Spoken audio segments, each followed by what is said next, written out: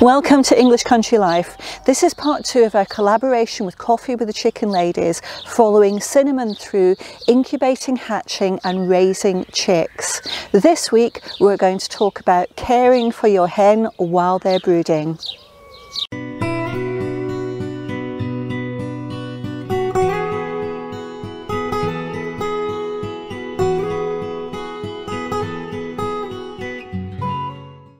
Welcome, my name's Fiona. Cinnamon's been in her coop for over a week now, so we're well into the second week.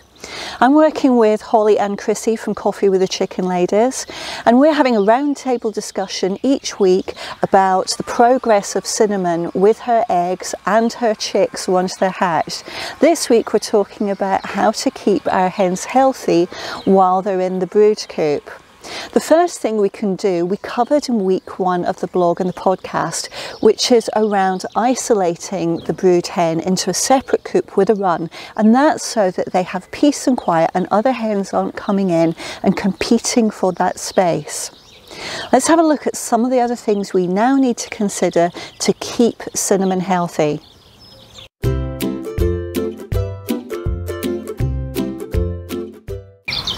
I've taken the side off the coop so you can see Cinnamon in her nest, and you might notice that the coop is absolutely immaculate. If you go into a normal coop, they will be feces. Chickens don't mind pooping where they sleep. Now, brood hen needs to make sure that there's no feces or poop inside the nest area, and that's because an egg has thousands of microscopic holes in the shell. It's possible that bacteria could encroach through those holes and damage the development of the chick. That can cause some other problems though, because clearly the brood hen is still eating and still generating poop within her body, but she'll hold on to it.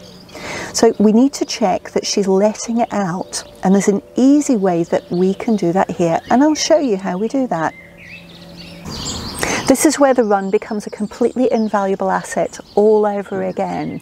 As we've said, she won't poop in the coop, so our only other option is to poop in the run. If we see feces out here, everything's good. If we don't, we may need to consider taking action. And we have a rule that if we haven't seen poop in the run on day 2, we will lift her out and let her have a run, and that's where we're at today. Up till now, Cinnamon's been fantastic, and she's come out once a day and done her business.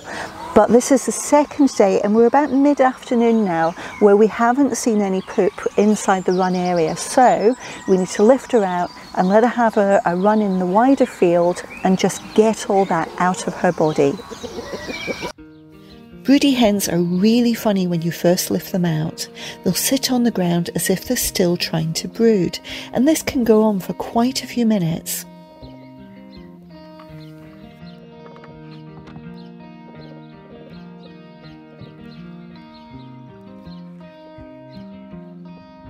All of a sudden there'll be a massive explosion of energy, and they'll get rid of all of that pent-up energy they've been saving up while they've been sitting still inside the coop.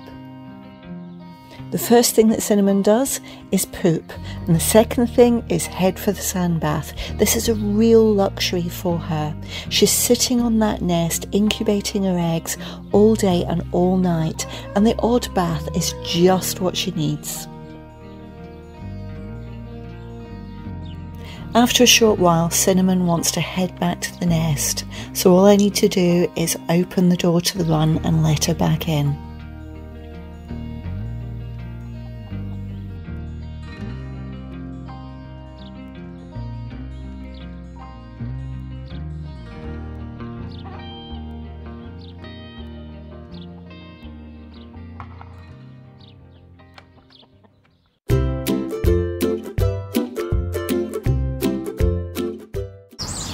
Meet Halloumi, one of our rare breed Old English pheasant fowl, and she is actually one of my favourite chickens.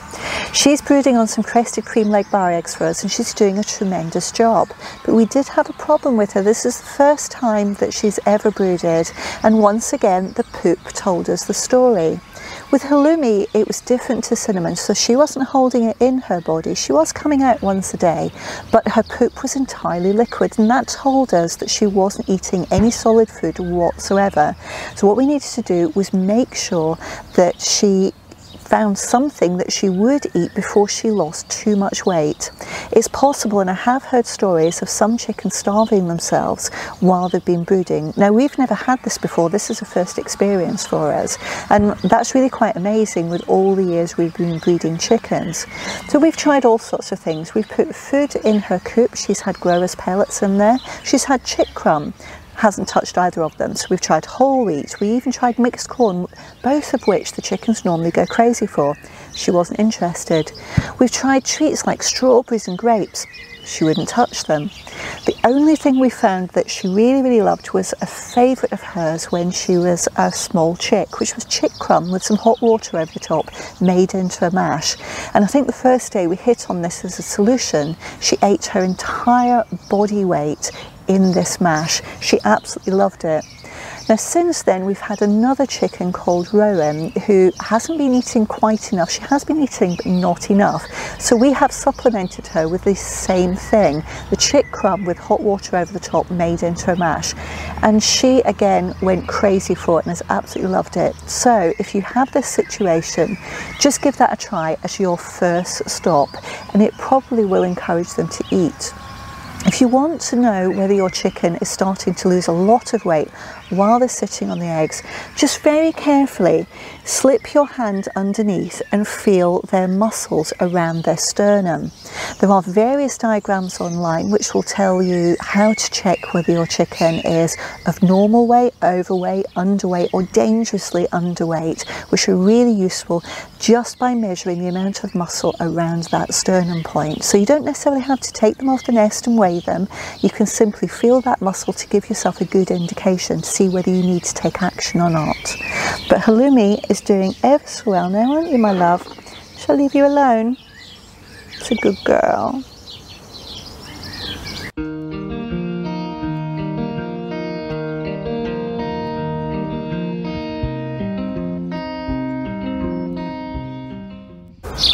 That's caring for your chicken while she's on brood. And I think the motto of this story is chicken poop is your friend. And it's one of the best reasons for us having a run attached to the coop, because we can see if there's a problem, because we can see her poop in isolation. If it's too liquid, we need to get her to eat. If there's nothing at all, we need to get her out and encourage her to run around and let those feces outside of her body. Now, don't be surprised that a broody hen's poop stinks to high heaven. It doesn't mean that there's anything wrong with your chicken. It just means she's held it in her body for longer than they normally would, but it really does stink. It's a nasty smell, but it doesn't mean that there's anything wrong with your hen.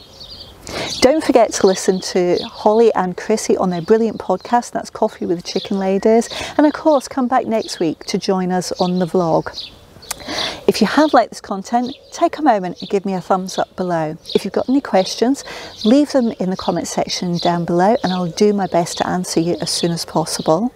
If you're not already a subscriber, come and join us. Hit the subscribe button and the notifications icon and you'll get to know of every new video as soon as it's published. But for now, thanks for watching and we look forward to seeing you next time.